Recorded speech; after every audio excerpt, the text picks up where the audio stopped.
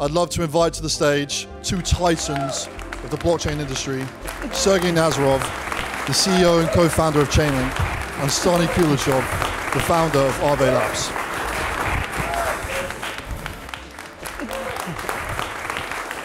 Great. Hi, everyone. I'm truly thrilled to be joined by Stani here from Aave, who's really been one of the pillars of the entire DeFi community from really the very beginning.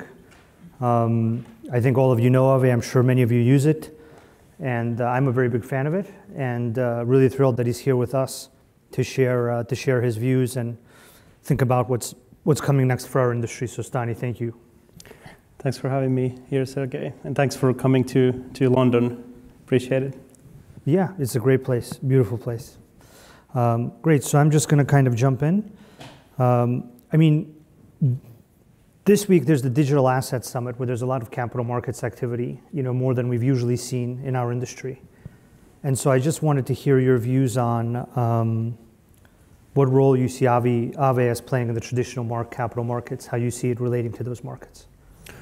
Yeah, the way we think about decentralized finance is that it is a financial infrastructure, and in the sense that we have a kind of like a longer, bigger vision about at some day DeFi as it is as a financial infrastructure could be used by anyone, and anyone has an access, and it has a global adoption as well.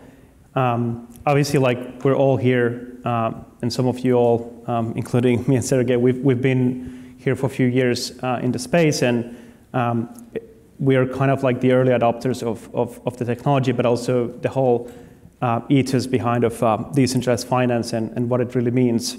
And I've been thinking quite a lot about this over the years because I started Aave and the predecessor Eatland from the perspective that I just wanted to build something cool, something better, something more interesting that I have seen in traditional finance.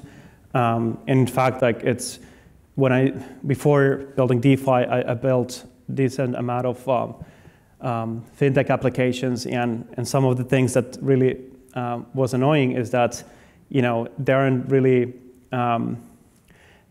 kind of like the best that we could have. Like if you have this technology where we can actually communicate across globally, and we can have global payment rails, why finance is so difficult today, right?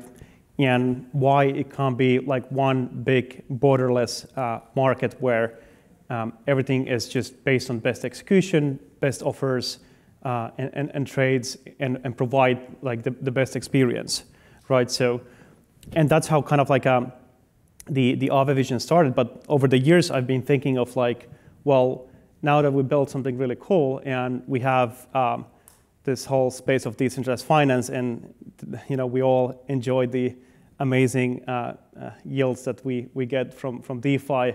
But the kind of like the next question is that how do we get the mainstream people to use what we built, and how do we get this kind of adoption? And I do think for DeFi specifically, I think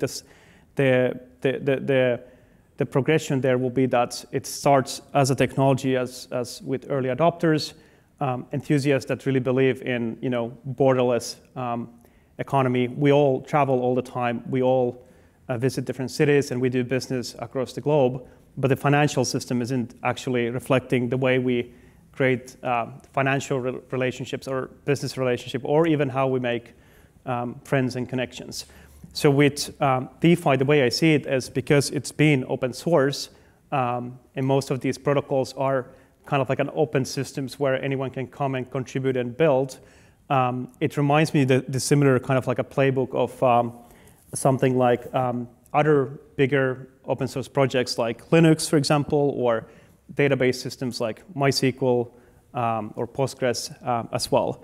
So the way I see the adoption and traditional capital markets is that as the technology starts to prove itself, and there is more time and more iterations of these existing protocols, and we can, as a community, prove that protocols like Aave are resilient, open platforms, transparent risk management, and all these kind of interesting things that exist in DeFi and non-custodial access and so forth, as we can, over the years, prove that it actually works better, and it's a better way to make finance more efficient and equitable, because everyone has the same access to information, that starts to slowly get more and more adoption. And I think that's where the more of like traditional capital market participants will come and get more interested, because now we have people who are participating in capital markets, like among us, maybe even today here, brought here by the curiosity. But at some point, it becomes more than obvious that it's a better way to do finance on chain. So I think we were in a phase where finance became part of online, and we're moving to a phase at some point where finance is going to be part of on-chain and mainly done on-chain. Yeah, I totally agree. I mean, I think it's very interesting. I think the thing that always fascinated me about DeFi, even in the early days, was it's a protocol that anyone can access permissionlessly. And I think what you're saying is that as we prove the security, as we prove how it works, that capital markets will be one of these groups that eventually accesses it permissionlessly as a protocol. Because all of these finance systems have a lot of friction for you to access them. And it's also not predictable for me how they work. Yeah. And it's not predictable to me how solvent they are. And I think in working with the capital markets, they're actually very aware of this. They're very aware that they have counterparty risk that they can't evaluate, and that there's all kinds of weird conditions under which they can join a system, leave a system. But with Aave, it's this protocol. You can read everything in the protocol. You can read all the contracts, and you can come and go as you prefer. And you can validate, where the data's from, through Chainlink and so on. So I think there's so many things that you can know about Aave that just make it much more attractive than a traditional institution. I think right now for a small subset of people, like the people in this room and other rooms like this, I think the fundamental value is definitely there, where I feel like you can know a lot more about Aave than you can about some traditional capital market system. Yeah. And yeah, does that make sense? And it's really fascinating, because it's kind of like a really big paradigm shift. It's like we're all the time sending like links of like transactions, like Etherscan links, and something interesting happened on chain. And it's very kind of like a habit or like a social behavior that is happening ongoing basis in our space, but you can't really do the same on more traditional markets and capital markets. And I think that's kind of like, I even think that the whole idea of open source, it has been like an interesting way of getting DeFi and also some of these blockchain networks to get adoption. But I also feel like it's kind of like a little bit of like a Trojan horse, in the sense that, if we can build a system where everyone, has the transparency and they can access to these markets, and they have the same equal access to read the information and make their financial decisions based on that, that's just like a better definition of creating markets. So end of the day, regardless if we're thinking about on-chain, online, or traditional ways of exchanging value, it's just about more of how we can make a better place to actually do business in that sense. And I think on-chain is very good for that, because you can create an execution environment where not just you have the transparency, but also the rules apply to everyone, the same way. So I can't, for example, right, or anyone from our team can't go and just bend those rules that are on the smart contracts, and they just execute the way they have. And that's the beauty of the system. And I do think once we realize that how we can actually apply the same technology to these traditional assets, and that's where, for example, real-world assets come into play, that will gather a lot of attention, because crypto and digital assets are, it's still a niche, and a lot of for example, funds or institutional participants in markets, it's not really a category that they might be looking into. But as a form of technology, you can use the same technology neutrally and apply to any kind of value that is outside of the blockchain and make it on-chain, verified, for example, with the proof of reserve type of functionality, and make it even programmable and create different kinds of layers that build utility on top. And I think that the really big value here is that we can also quantify the risk better. So if we are able to quantify the whole financial system from end to end as much as possible, we can build a more better risk management framework. And on top of that, if risk is priced and managed accordingly, what happens is that the cost of the capital and all the cost decreases there. So effectively, I think one way is that we get more of traditional assets onto the blockchain, and then we actually start seeing that because it's a better execution environment, you have lower costs, it's easier to actually quantify systemic risk. That's something that we will basically see as a benefit towards traditional paper-based systems, for example.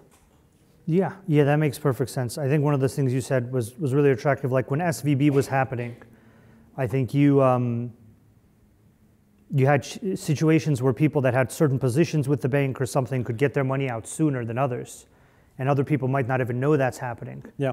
But with Aave, everyone is on a similar playing field, regardless of their relationship with anyone else, and everyone can see what's happening. So yeah. It's a huge improvement. And to that point, actually, what's fascinating is that like that kind of like issue can actually extend to quite far. For example, on chain, if you actually see some sort of activity, you can actually quite quickly see that social behavior there as well. Mm-hmm. And that's kind of like, even if there is some sort of information asymmetry or there's some sort of insider advantage, you can actually spot it quite quickly. Easier compared to a system where you don't have the same visibility. I don't know who said this, but like basically, like revolution cannot be achieved in a quarterly basis, which basically means that like if you want to build a future, you need real-time data, and that's basically how many of these blockchains operate. Yeah, absolutely. So on the topic of stability and all these kinds of questions, stable coins are an interesting topic that also got a lot of attention during the SVB thing, and people I think started to wake up a little bit to the value of DeFi and these systems. So the Go stablecoin, what do you feel that can offer the same capital markets folks, this larger universe of users beyond crypto users? So how do you view its adoption and its value? Yeah, it's quite interesting because the Aave protocol started as a more of a liquidity protocol where you draw cryptographic assets that other suppliers are providing into the protocol. And Go is basically a one step further of actually the Aave DAO being able to actually create a bucket for the Aave protocol to mint an Aave native stablecoin. And the idea there is that because you have this liquidity markets and there's the fluctuation between the rates, so most of the rates on the Aave protocol are pretty much variable, meaning that it's based on supply and demand. And Go is something that brings the prediction of these interest rates and at the same time creates this kind of like additional tool to quantify your, for example, borrowing costs and whatnot. So it's basically a tool for the borrowers. And but what's the kind of like a bigger vision of Go is that obviously as a more of a decentralized DAO, the idea of Go is to have a very decentralized alternative in the stablecoin ecosystem. But at the same time, we know that down the line, what will happen is that to get this space to grow and get DeFi to grow as well, it's going to be quite clear that some of the assets that are off-chain, they need to come on-chain. And that's where also these real-world assets come into play, because we have to figure out how do we scale the existing finance and get it on chain. So from Go's perspective, that's one kind of like an angle where we'll see some sort of institutional growth. And there's another interesting, I would say, vision to this more of a real-world asset vision is the real-world utility. So I think there's still kind of like a asymmetry between being able to actually earn on a stable value globally. And it's really hard to actually see it from the perspective that where we're living. For example, we have a stable currency in most of the Western countries, but there are parts of the world where actually you don't have the same opportunity. In fact, you don't have the opportunity to actually have access to US dollar in any case. And what I think is fascinating about decentralized stablecoins and with that stability is that there is enormous opportunity for distribution and empowerment. And distribution means that anyone with a cell phone and internet connection could be in the reach of distribution of a stable asset and creating a local economy, which I find, like, from a technological standpoint, very fascinating. But also, what stablecoins and DeFi can actually do is that they can provide the same yield opportunities that we have in some part of the world, making it available to everyone in the stable value. And I think that's something that is really, I would say, like, underserved at the moment, but it's something that is really empowering. And there are times in DeFi where the interest rates are quite low, people lose interest in DeFi very quickly. It's very rate-driven behavior. But there's times like now where these rates are quite high and significantly higher than the traditional yield markets. And that creates additional kind of like excitement about opportunities of DeFi. And I think with real-world assets, what's going to happen is that as more we're going to put more value on chain, it also means that these real-world assets, people want to actually utilize the liquidity that is locked in these assets by being able to borrow against.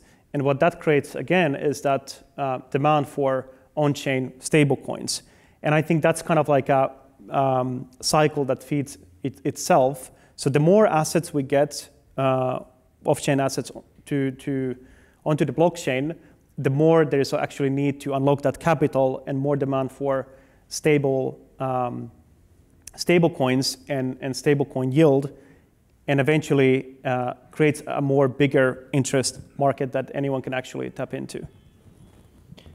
Yeah, makes sense. I hope that wasn't too complex, because that sounded really complex.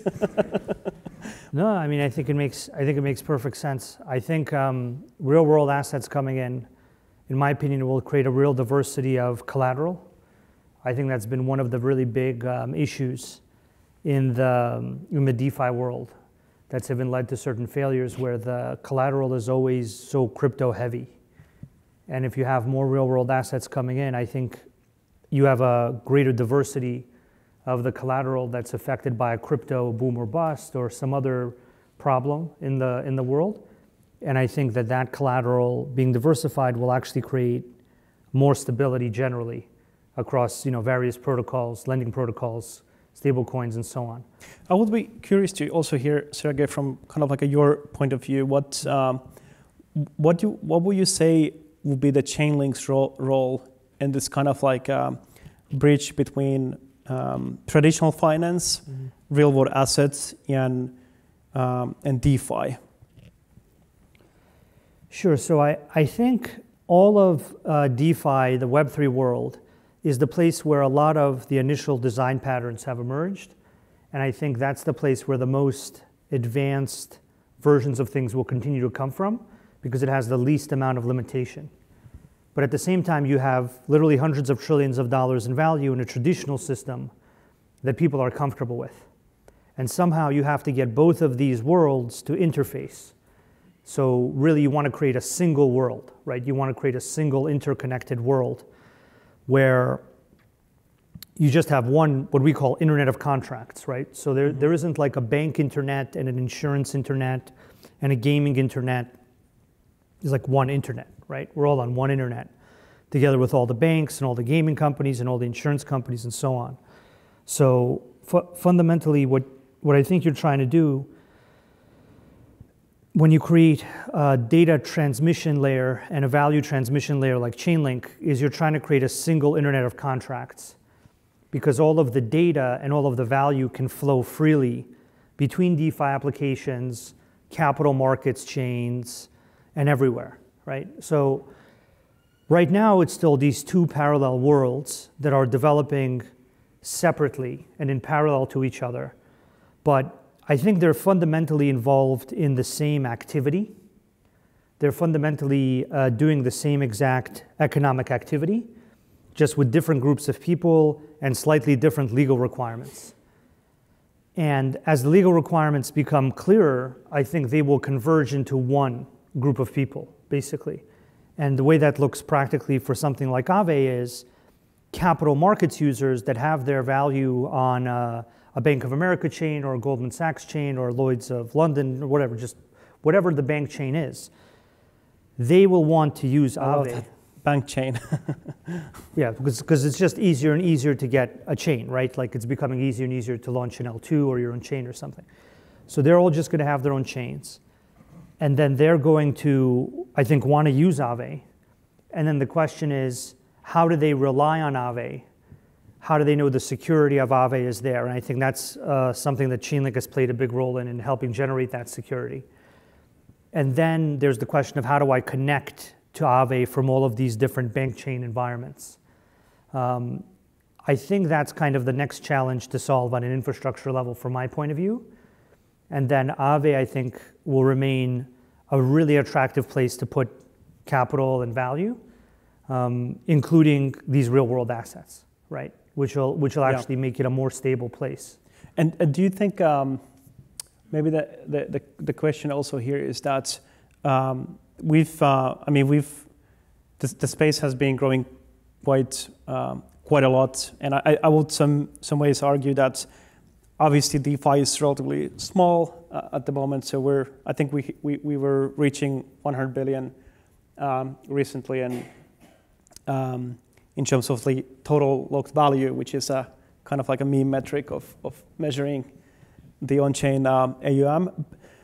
But my kind of question is that as the stakes are growing on an ongoing basis, so let's say that if we're gonna see, who knows, like 1 trillion worth of value in DeFi, let's say, in a year, just don't quote me, but like, let's say that will be the case.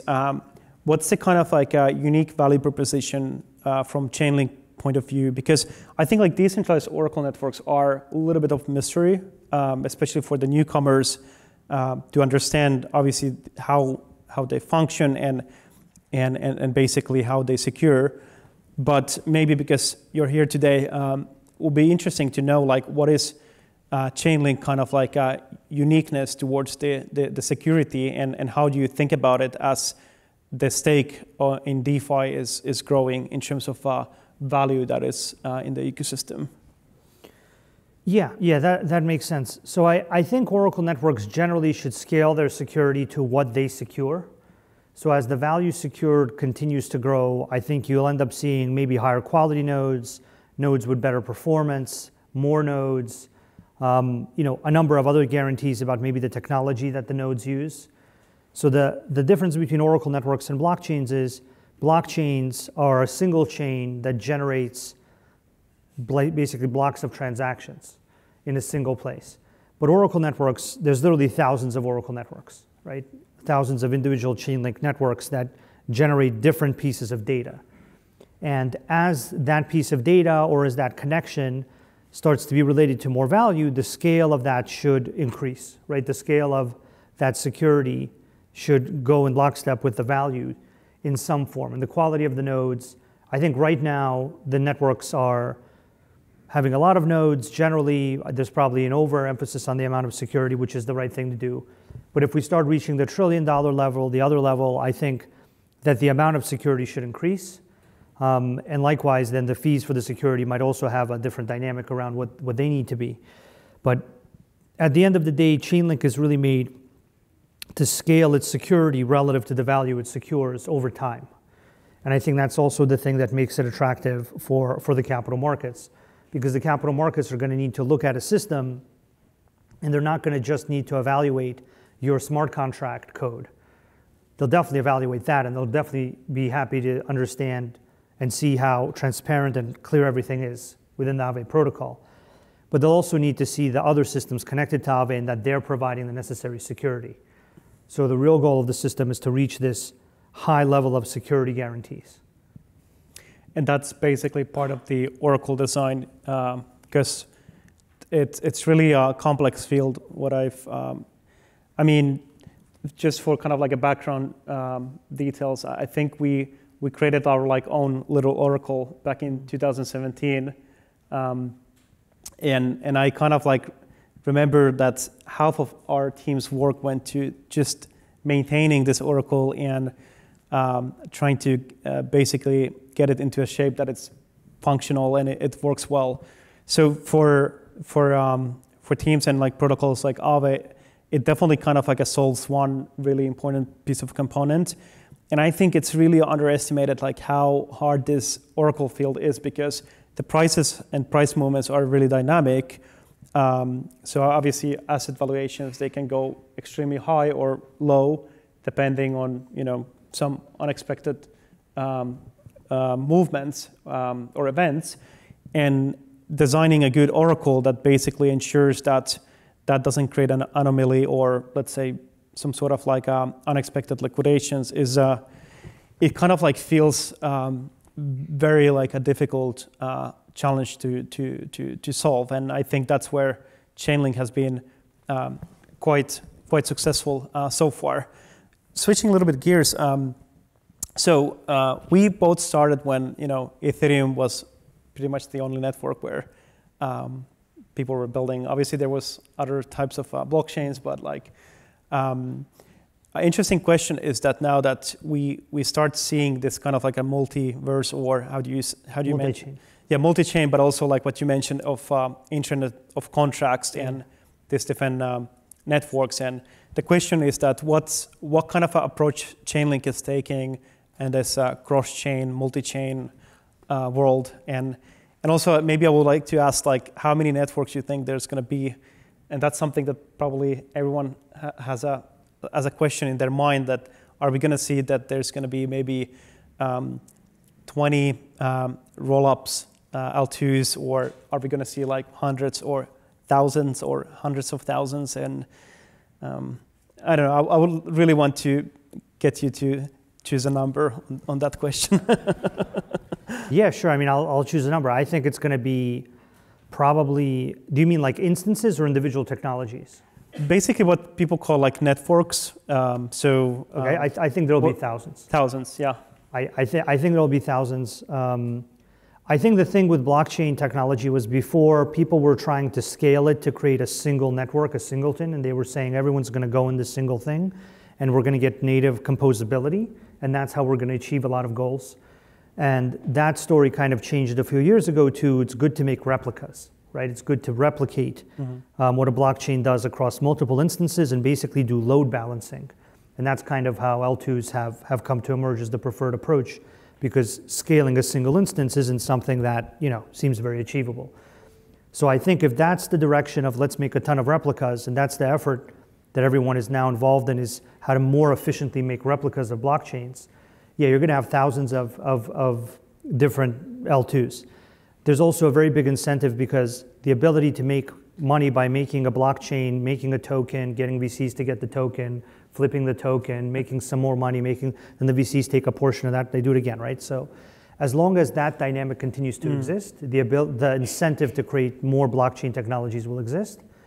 And what all of this does really is it creates a large amount of fragmentation about the technology, and that technology fragmentation creates a fragmentation of liquidity, right? Of all the value that people can use to buy real world assets, or where they could generate real world assets on all these different chains. And that fragmentation, I think, creates a big limiting factor, right? Because even if I make a great real-world asset and I make it on my own chain, but it's not connected to all the other chains where someone can buy it from, then my market's relatively limited. And so this is the real problem CCIP is seeking to solve.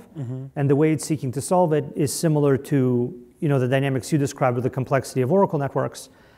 Oracle networks kind of solve this long-standing problem of, I have a single Oracle, but the single Oracle can't be relied upon to control too much value, right? So Oracle networks were invented by Chainlink and came about to move data into blockchains. But really the cross-chain problem is also the movement of data, because the movement of tokens is basically data, just moving across chains. And so the same security model that moved data into chains can absolutely move data across chains. And because of all the value that the Chainlink kind of model and the Chainlink decentralized Oracle network security model has enabled, and so far CCIP has been enabling securely, I think that it'll really just come back to the security, right? Because what you don't want is you don't want to connect your DeFi protocol to an insecure data feed that'll then corrupt it and have value lost. You don't want to connect your network, your DeFi protocol to another blockchain network, and then in that connection you lose value, right? And this is something that's not, I think, super duper fully understood yet by capital markets. Yeah. But they have security teams that are actually going to have very stringent requirements for both the data and the cross-chain. So our fundamental approach is the same as always. It's basically generating security for these critical interactions, so that as the critical interactions happen between data or between different blockchains, you don't experience risk and you don't experience loss. And then the next question is kind of, how much more data can you put into something like a real-world asset? But I'm actually very eager to hear your views about how you see real-world assets going on to define the DeFi industry and how you see them interacting with all of it. Yeah, speaking of like CCIP, like I didn't want to come and brag, but we did make our first test transaction from Ethereum Sepolia to Arbitrum Sepolia through Chainlink CCIP. So that's pretty much done. So our kind of like understanding is that there's going to be obviously like an Aave copy pretty much on a network where you will have to have some sort of a liquidity layer. And I think a lot of these networks that start in the beginning, they have one type of a utility that they're planning. You have more general purpose, let's say I'll choose like Optimism and Arbitrum, but quite quickly that these newer networks that I'll choose we're going to see, they have one special purpose. And it always starts like that, but quite quickly these networks realize that they really need liquidity. So if blockchain is kind of like asset creation or tokenization machine, that also means that financial market will exist there, whether if there is some sort of a value there. And softwares like the Aave protocol or the Chainlink oracles, these are the things that basically exist and have to exist in every place of this blockchain world where there is some sort of a need for financial layer, one way or another. And obviously, like some of the things that we've been more concerned is that, Aave protocol has been in 12, it's now in 12 different networks at the moment. So and we have more deployments coming in, and it's not a secret that we're looking also into non-EVM networks and building a version of Aave in those places. But for example, for us, what's interesting is that in some of these networks, the Aave DAO, for example, can't move quickly enough or doesn't want to move quickly enough to deploy a version of a protocol. And there's different kinds of security concerns related to that and due diligence before network deployment. So we see kind of forks going before the actual like official deployments.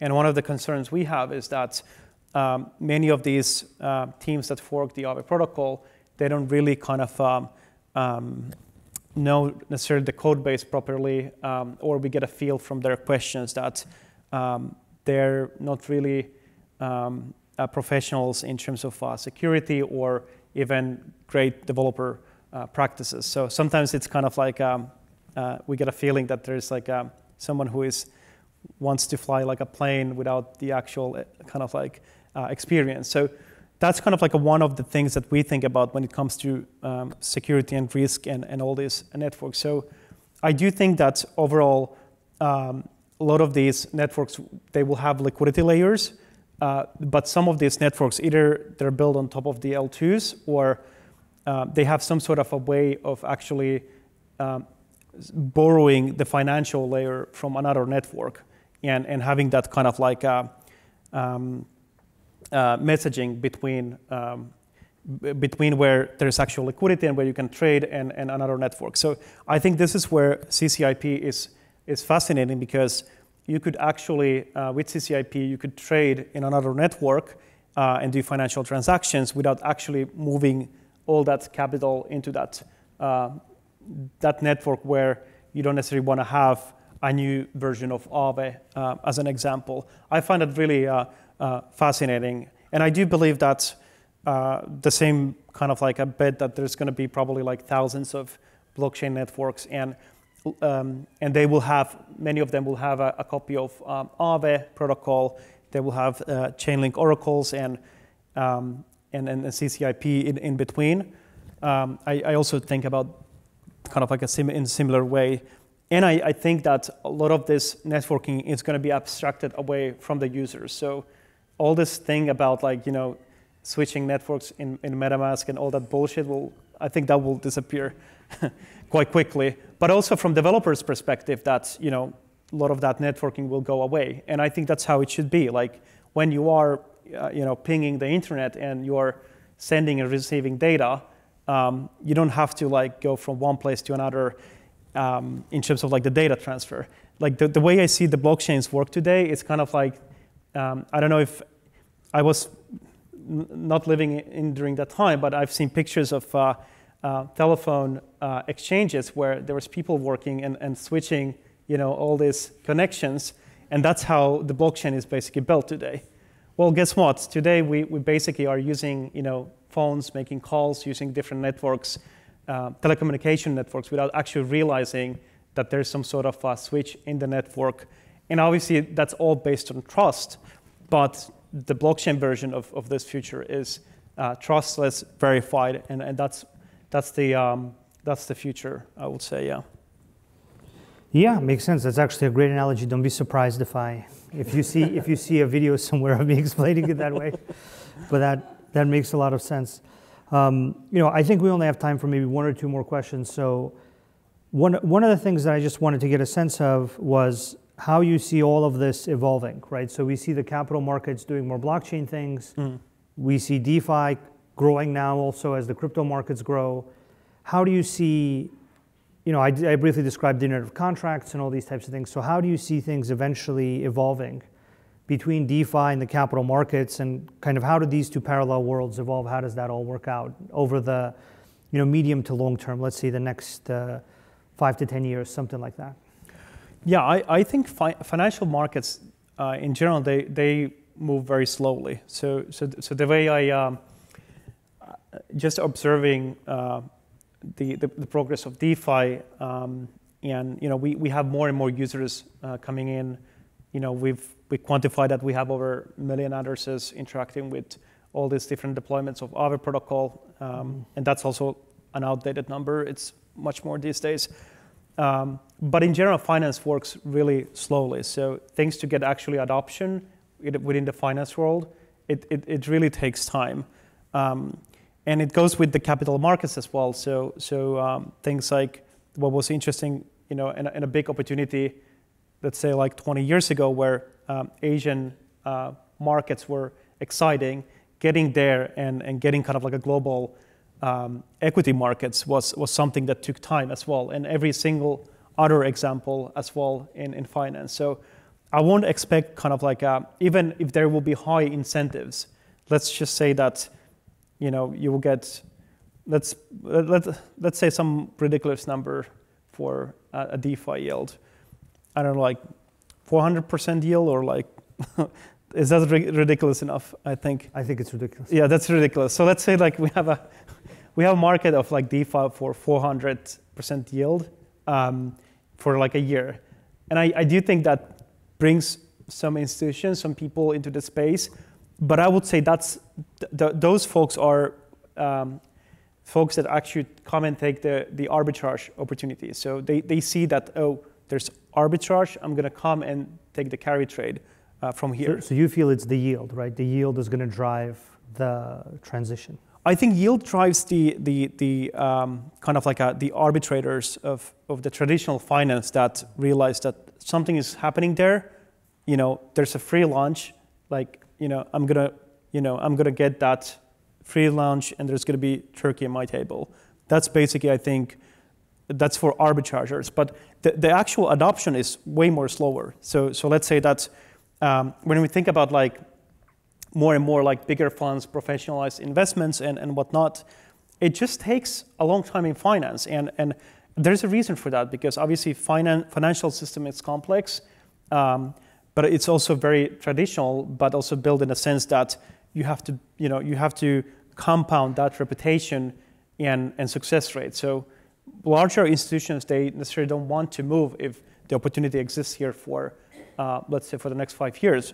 But if this is going to be, revolutionary, if this is going to change the way everyone is going to do finance or create markets in the future, obviously that's a more interesting thing, and it just takes more time. So DeFi might be in the same little bracket even the next 5 to 8 years, but once it kind of like gets that interesting, like a pivotal moment where it's getting accepted everywhere, there's clear rules, clear processes of development, risk management, and everything is just becoming more and more clear and familiar. The familiarity is very important that we shouldn't underestimate.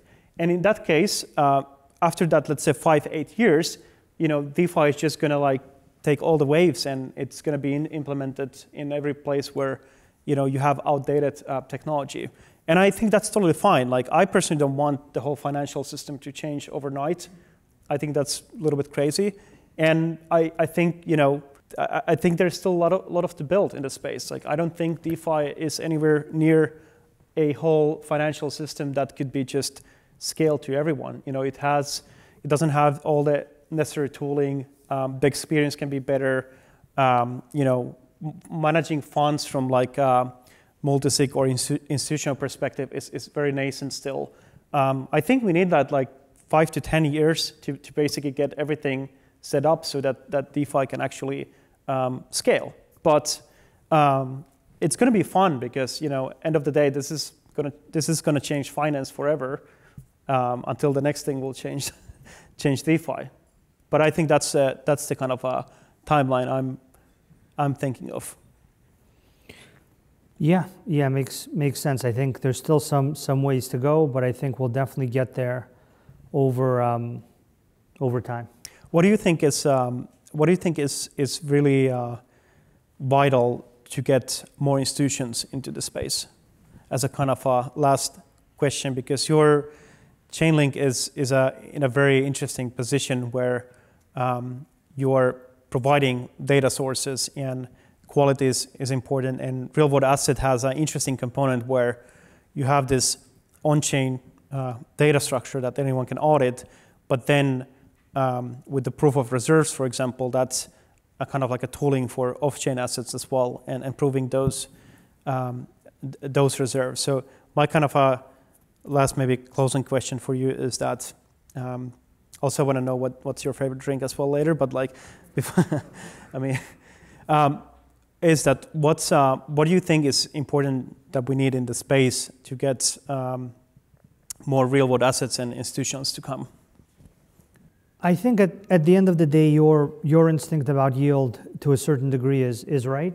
But I think at the same time, when you have a $2 trillion market, that's actually big enough for institutions to want to provide products into.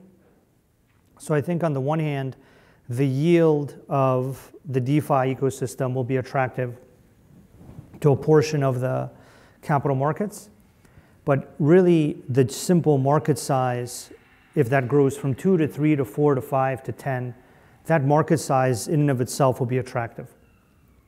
The big hurdles there will be legal hurdles of how do I legally interface with Aave, how do I legally interface with chains, with protocols on public chains. And then there will be a technical hurdle of how do I technically execute transactions? How do I verify the data of the transaction for settlement? How do I connect to this other chain where Aave might be, or to another chain where I also have Aave or something, some other set of connections. So I think what we're doing is we're just setting up all of the infrastructure and all of the open source standards for all of that data and all of those connections to happen in anticipation of really, I would say, basically three things. One is that the legal clarity will appear and that there won't be these legal hurdles. The other one is that the yield and the value that DeFi provides will continue to be there and grow. And then also that the market size of the crypto industry as a whole will continue to grow. Because if it goes from 2 to 3 to 4 to 5 to 10, at some point it gets so big that even the biggest financial market players can't ignore it. And I think we got on this path in an inevitable way when we went past 200 billion. And so now the question is, how does Aave stay secure while still innovating and providing new markets, new capabilities? How does Chainlink enable infrastructure that allows that to happen, that allows the whole industry to connect better, to get new types of data, to generate new real-world assets with that data? And personally, I'm very hopeful because I see smart, thoughtful people like you, like your team, continuing to work the problem. And I've been in this industry for a long time, and I'm continuing to work on the problem. So I think when you have people that are already experienced in these problems, and like your humility about, hey, everything isn't perfect, everything isn't built, everything isn't ready, I think is the right point of view, because it shows that there's a lot more stuff that needs to happen. But the fact that you and me probably a few years ago, like 5 years ago, if you asked us how close are we to getting this all done, you'll be like, oh, it's easy. We just got to do these 5 things and it'll be done. And now 5+ years later, we're like, man, there's all this stuff to do. Yeah. It was way more easier when there was just Ethereum. Right? Yeah, it was. I kind of like. That's an interesting discussion because I didn't expect the scalability to happen the way it's happening today with L2s. That was something a little bit later, and then that also increased the kind of idea of we're gonna have these different networks of internets and that's where you need a lot of data. So yeah, I think where our lives is way more complex now than it was 5 years ago. Yeah. That's how I feel today. Yeah, absolutely. But I think the opportunity is also there, so it's worth it. Well, Stani, it's really been a pleasure chatting with you. I appreciate all your thoughtful views and candidly sharing with us what the right trajectory is and what the limitations are. It's always my pleasure to speak with you. I always learn a lot. And I want to thank you for coming to the event and speaking with me. And excited to be doing even more great things together. So thank you very much. Thank you so much. Thank you. Thanks for having me.